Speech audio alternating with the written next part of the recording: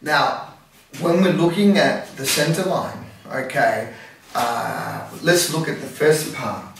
First of all, we want to look at the center of our balance.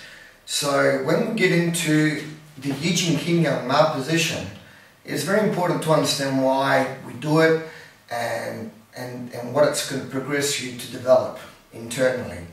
Now the important part is, and I'll break everything down now for you, is that you must learn to relax as much as possible, okay?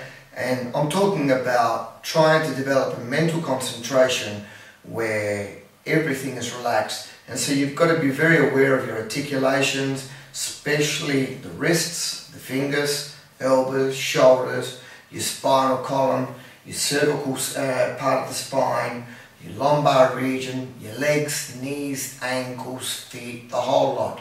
You've got to really increase the awareness of everything in your body, because maintaining the Siu Nim Tao state, or Siu Nim Tao state, it means simplicity.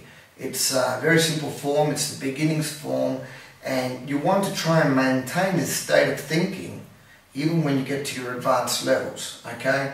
You don't want to start off with a simple form and then everything has to get complicated later because you didn't put the efforts to understand the basics, okay? So far so good, I'm making sense?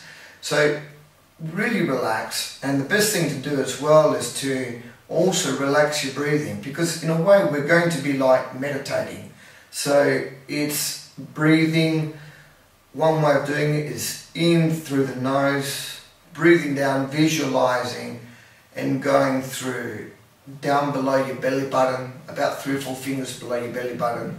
Imagine that your breathing is going down, and then you're creating a circuit out of your mouth. So in your nose, down and out. And it's got to be like, you've got to relax your stomach.